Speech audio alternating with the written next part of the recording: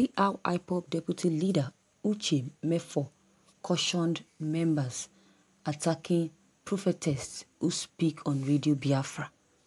A woman who identified herself as a prophetess from Yoruba land revealed to leader of the indigenous people of Biafra Nnamdi Kanu on radio that restructuring is what God showed her, not total disintegration from Nigerian Federation. Nnamdi Kanu's Sunday 5th June 2020 live transmission on Radio Biafra London, monitored by Echo City reporters, was interactive to the point that diverse views were accepted. Following the prophetess' comment, many individuals from home and abroad descended on her, described his revelation as false and not from God.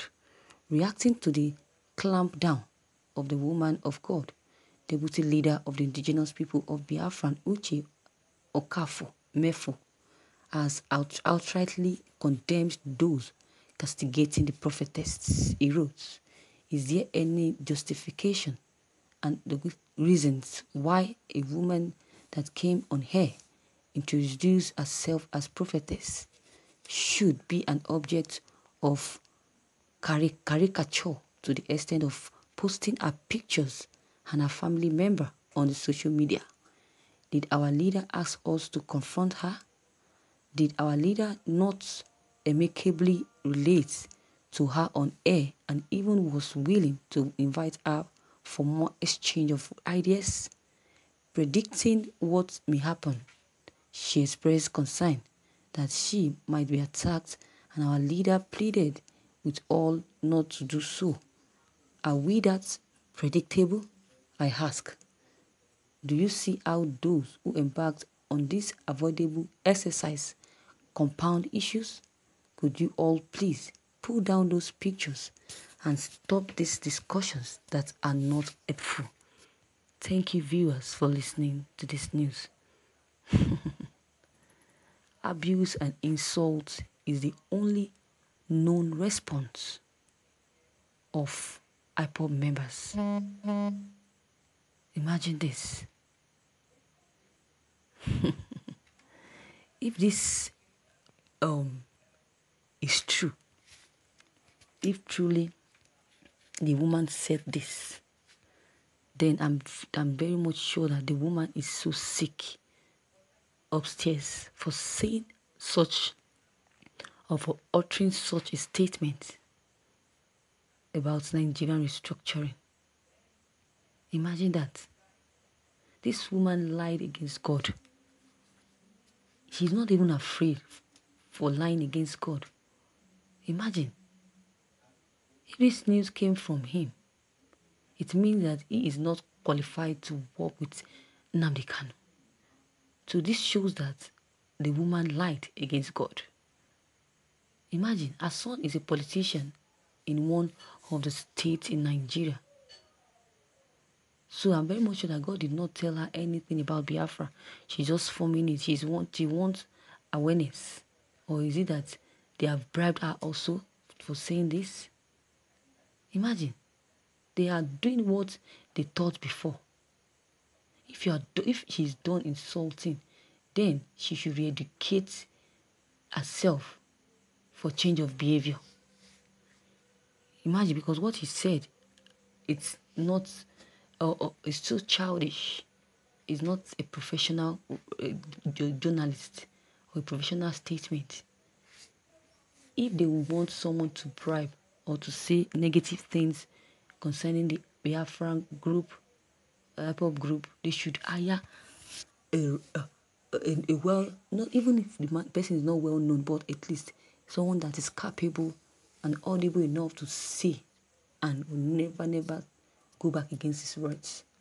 Not this woman saying what he does that does not even exist. Imagine, calls herself a prophetess. She said that God told her that he said that Biafra will come by 2035. Some didn't even believe.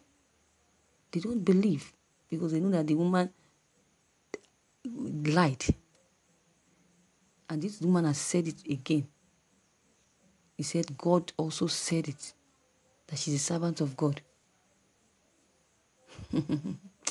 This is so funny. We see a lot of prophetess coming from different angles, coming to say that God said, Biafran this, Biafran that, this is that, Biafran is Nigerian, needs restructuring, not Biafran, not agitation, not and all of that. What a word. What a stupid word. Coming online, coming on here, introducing herself as a prophetess and her family member. It's a shameful thing to have done. She shouldn't have done so. When she knew quite alright that everything she said was all lies. God cannot come. God cannot say something and go back to that thing or say something else.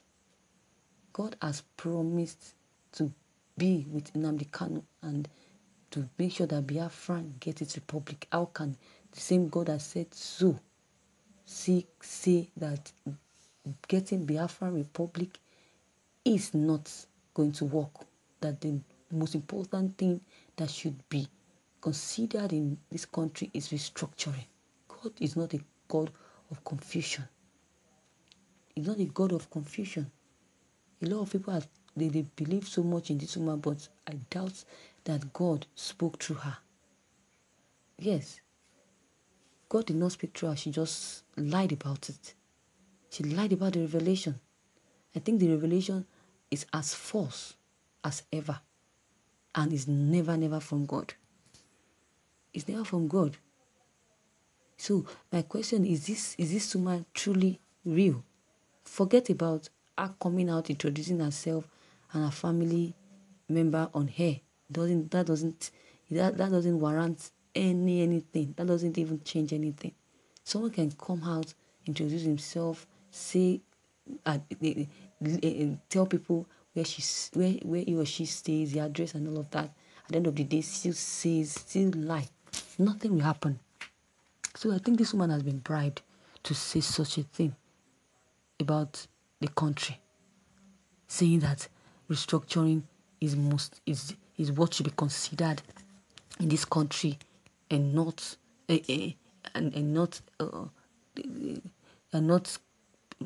republic.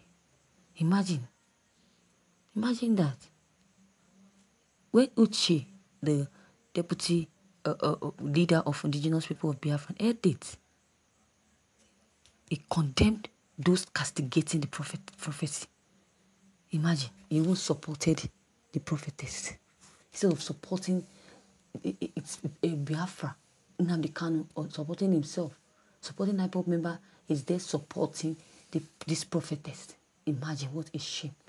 He's a confused man. He's a confused man. He's confused to the extent that he doesn't even know his right from his left. Imagine these people. If they are tired of supporting Nnamdi Kanu or Biafran strong, they should say it. And they should stop believing nonsense. They should stop believing those that are against Biafran Republic. So viewers, you have heard it. You have heard my comments. I've given your own comments will also be needed.